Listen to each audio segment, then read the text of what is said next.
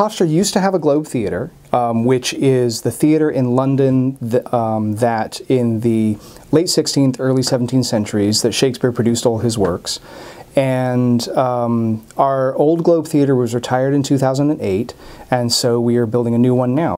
I was the one who designed the new Globe stage, so I began last summer and am working all the way up through the opening.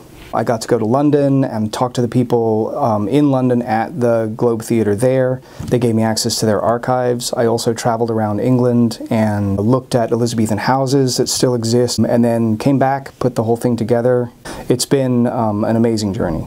This stage is going to be different from the one before because this incorporates the latest information that we have about what we think the globe looked like. The entire shape is different, the interior decorating of it is different. It's this kind of strange mix of the old and the new for that time period, and it's got this very unique character to it that I found and I tried to bring out in the design of the globe. One of the ideas that when we were first coming up with, okay, we're going to do a new globe, is how do we involve the alumni? On the old globe, all of the students who performed on the globe or helped build the globe every year would sign the back of the globe. And so what Alan has been doing is trying to get in touch with every single alumni who signed it and is cutting out their name from the back of these panels and then sending it to them. We've had some great alumni involvement. We've had alumni back to, I think, who graduated in 1976 coming in to help paint, 1981.